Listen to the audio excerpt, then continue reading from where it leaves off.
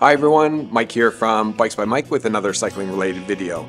Today I'm going to talk about two of the largest bike component companies on the market today, Shimano and SRAM.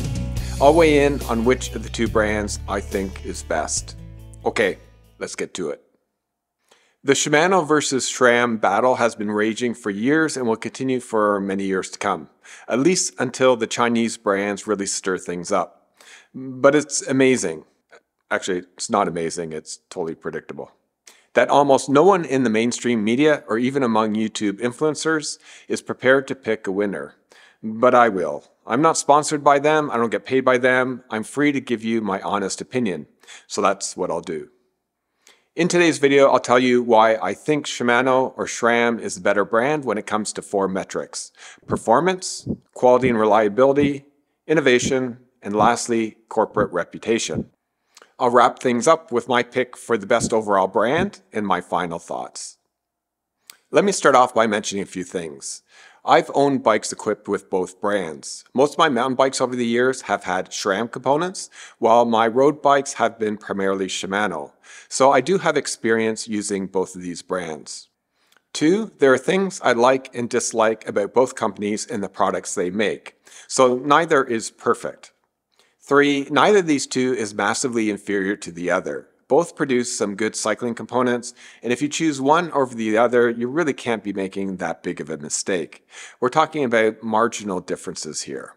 Lastly, I'm picking a winner based on everything they produce, not comparing one specific component to the other. But my opinion and examples I use is heavily swayed by their drivetrain lines, because that's usually where the two battle out the most. When trying to pick the better of the two bicycle brands, I like to use four metrics: performance, quality and reliability, innovation, and corporate reputation.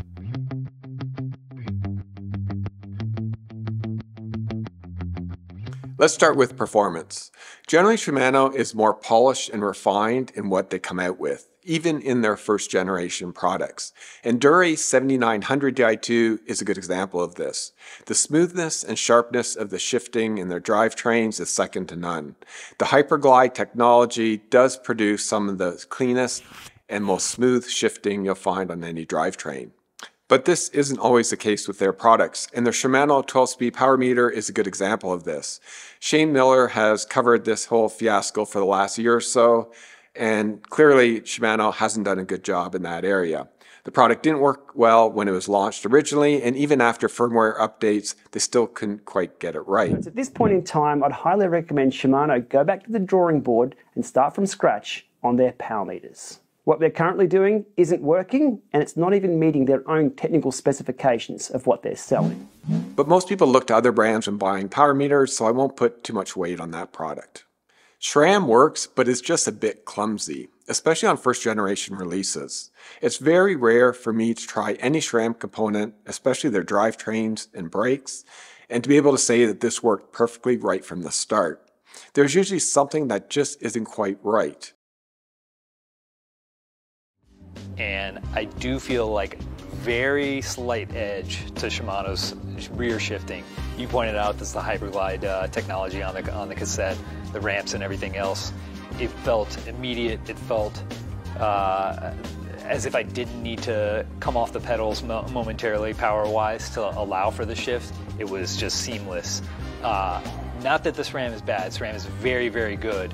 But it was just slightly noticeable that I prefer the Shimano rear shifting. Like to your point, I would just call Shimano shifting more refined. Yeah. Like it snicks. I call it crisp. Yeah, it's crisp. It's like snick, snick, snick, snick, Yeah. snick, snick. Versus like SRAM's a little clunkier. Yeah. Right? They don't have the ramps that Shimano does. Yeah. And so it just felt like a clunkier shift up and down. Slightly slower.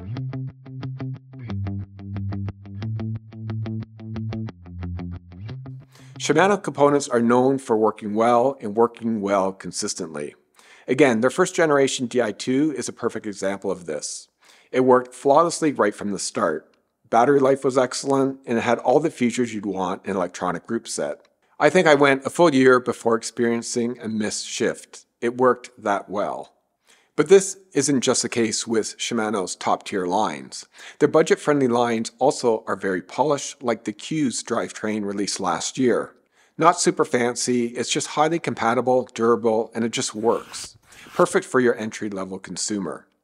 SRAM components work, but the design, overall build, and quality of their products seem to be lacking a bit, particularly in their top-tier lines. It always feels to me that they've rushed things just to get the components out the door. Yes, Shimano can be slow to release new products, but when they do, you can be pretty damn sure that it's going to be good right out of the gate.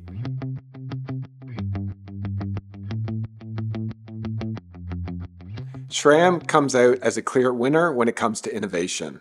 I'll give you just a few examples. SRAM released the first fully wireless group set, SRAM Red ETAP 11 Speed, in 2015. And to this day, Shimano has yet to go fully wireless with its electronic group set Di2. Although Shimano was the first to introduce electronic shifting when dura-ace Di2 7900 came out in 2009.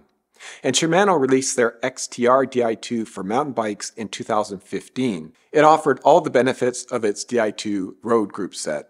Small, consistent step up in gears, smooth, fast shifts, and always an optimal chain line. I still think that dated electronic group set is better than today's SRAM Access. The only reason it never became popular is that it was too expensive for most consumers. SRAM released the first one-by mountain bike drivetrain in 2012, the Eagle XX1, and this really marked the death of the front derailleur, at least for mountain bikes. And by providing a 500% gear ratio, SRAM proved that it could compete against all 2x mountain bike drivetrains. In 2019, SRAM released Eagle Access, the first fully wireless mountain bike group set. This proved to be really popular among riders. Anything electronic is popular these days, but both riders and those in the bike industry loved the ease of installation.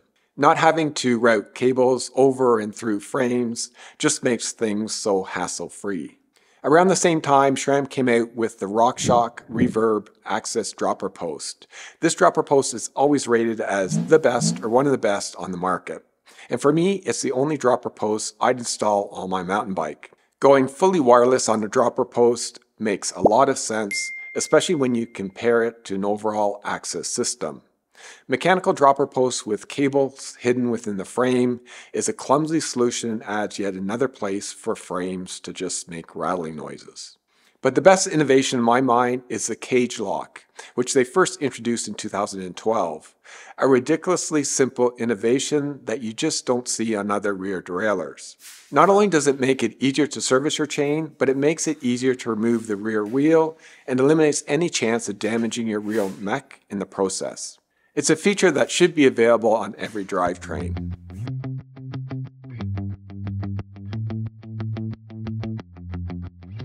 Corporate reputation. So I saved the best or the worst for last. Let's start with something fairly non-controversial. How Shimano and SRAM as companies are viewed by most people. Shimano is thought of generally as being slow to market, but producing refined and functional components. SRAM's strengths are that they are innovative, quick to market, and consumer focused.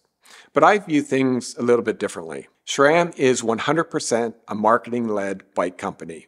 Lots of time, money, and energy is spent in this area of their business, coming up with cool and sexy names for stuff that really isn't all that cool and sexy. And I don't believe it's in the consumer's best interest to have a company spending so much of its time and effort finding ways to convince us, the consumer, that what they sell is the best.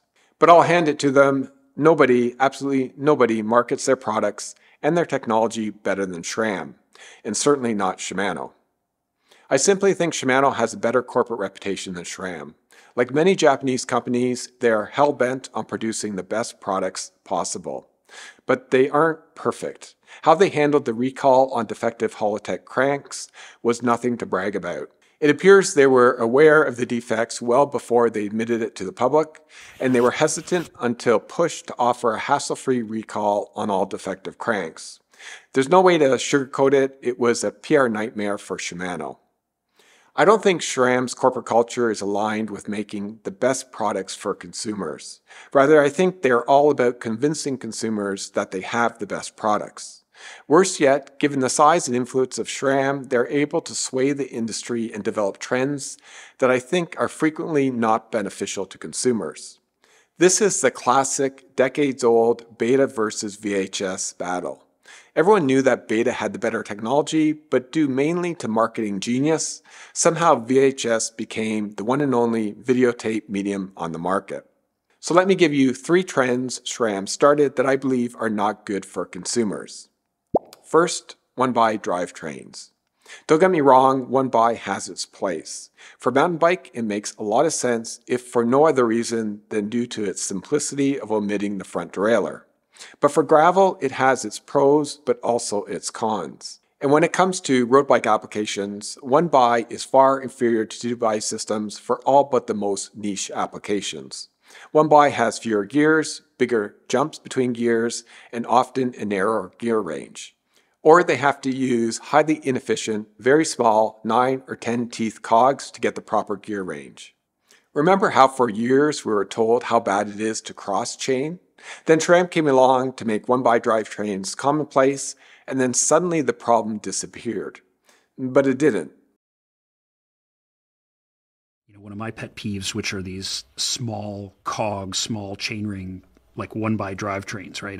Using a 10-tooth cog is throwing away like 3 ceramic oversized pulley setups worth of watts. And people justify it on a million grounds. Oh, it's lighter and it's this and it's, and it's simpler and I can get the wide range. And the difference between a 10 and 11, I mean, it's like 2 watts per tooth down there. I mean, there's some cassettes that have a 9 now, and the 9 I think is like 2.6, 2.7 watts less efficient than the 10, which is 2 watts less efficient than the 11. I mean, we're just pissing away watts for no reason. And you go, yeah, but that 9-tooth cog is light. Well, it's what, half a gram lighter than a 12? I mean, personally, I don't like one-by drivetrains because I feel like it's the worst of all the worlds, right? You're always in a smaller chainring than you probably need to be in. You're always using a smaller cog than you probably would for efficiency.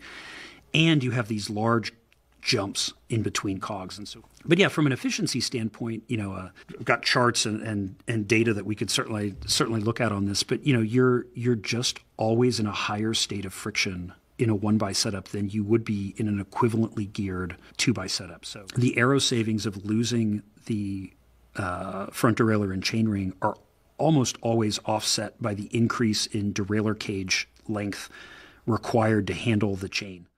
Let's get some facts straight. 2-by drivetrains are more efficient than 1-by systems for every gear ratio. And even with a perfect chain line, 2-by is more efficient than 1-by. Yes, a lot of variables are in play, but the inefficiency of 1-by systems over 2-by can be as little as a couple watts or approaching double-digit watt penalties. It's great that SRAM is pushing the evolution of 1-by for mountain bikes because they have done a lot of good in this area, especially with the introduction of electronic shifting. But 1-by simply is not the best option for a lot of gravel bikes and most road applications. It's all marketing to suggest otherwise. SRAM knows their strengths and weaknesses, and building an efficient front derailleur is not what they're good at. 1-by for many applications is a solution in search of a problem. Speaking of which, hookless rims. Envy was the first to launch a hookless road wheel in 2016 with the SES 4.5 AR, and many other cycling brands followed suit, including Hunt Wheels and Zip, which of course is owned by SRAM. Performance benefits of hookless were claimed with little scientific research to back up those claims. The benefits are still unclear, while the drawbacks of such a wheel rim design has been brought to light, many claiming that tires are more prone to blow off hookless rims. Check out my previous episode where I talk about the hookless rim debate. Or check out this podcast by Escape Collective, hosted by Rona McLaughlin, who earlier this year spent an hour questioning Zip on the safety of their wheels. I'll leave it to you to decide whether their responses ease the safety concerns expressed by so many. I'm not convinced, and neither was Rona McLaughlin. I'm certainly not a fan of hookless rim for road use. Flat top chains are used on SRAM Access ETAP Road group sets, as well as their T-Type Eagle Access mountain bike drivetrains. This is pure skepticism on my part. There's nothing to say that SRAM has made it worse for consumers by going with flat top chains. But I do think SRAM has been less than transparent in explaining how long flat top chains last and how quickly they wear down other drivetrain components as compared to traditional drivetrain systems. And this is yet another reason I generally dislike one-by drivetrains. Cassettes are ridiculously expensive. My SRAM XX SL T-Type Eagle Access cassette, which I have on my mountain bike, retails for $874 Canadian. When you add sales tax, that's almost $1,000 for one component of a drivetrain system that wears out regularly. And I don't doubt that it costs that much to produce a cassette that's the size of a dinner plate. There's a lot of machining that has to be done to the metal and just a lot of metal that goes into the build. And they aren't particularly light given their size. The optics are not good here. By SRAM stating that you must use T-type components with their flat top chains, there's an obvious financial incentive there to get consumers to replace their worn components as frequently as possible. Adam Karen from Zero Friction Cycling has talked about this issue recently on his podcast, where he raised concerns with their chain wear recommendations. Originally, SRAM's website stated that flat top chains should be replaced with 0.8% of wear, and that replacing chains too early may cause premature wear of chainring and cassette. 0.5% wear is generally the accepted standard today for chain replacement. The bizarre statement saying that early replacement may cause premature wear has since been removed from SRAM's website.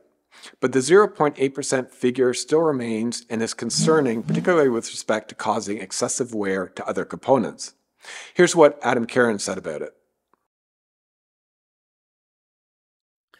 In essence, taking chains to 0.8% and beyond, it's just bad news on pretty much all fronts. You're really going to eat into your cassette teeth and your chainring teeth, which is not low friction running, and it's also costly.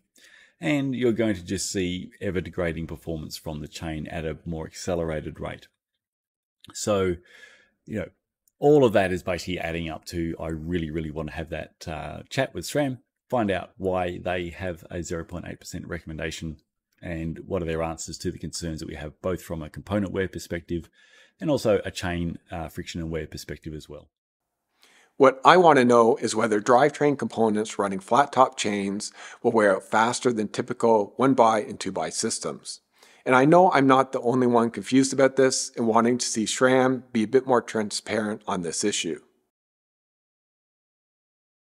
SRAM chains, their new flat top hard chrome chains, are so incredibly durable now that SRAM themselves have kind of teased the fact that maybe elongation wear is no longer a necessary measurement, that their chain will basically last as long as a chainring or cassette will last. And then at that point, you just replace the lot and you start again.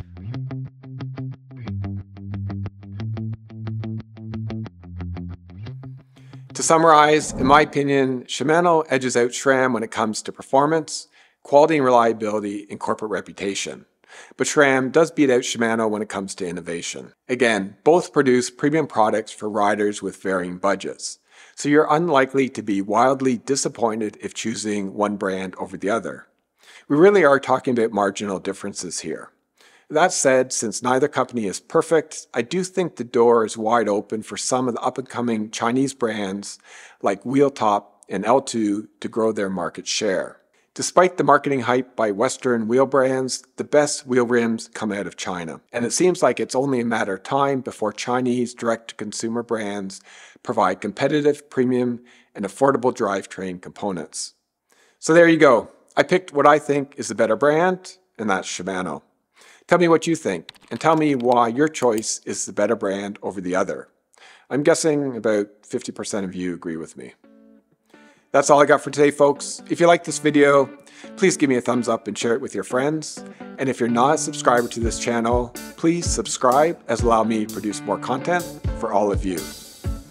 See you next time. Happy rolling.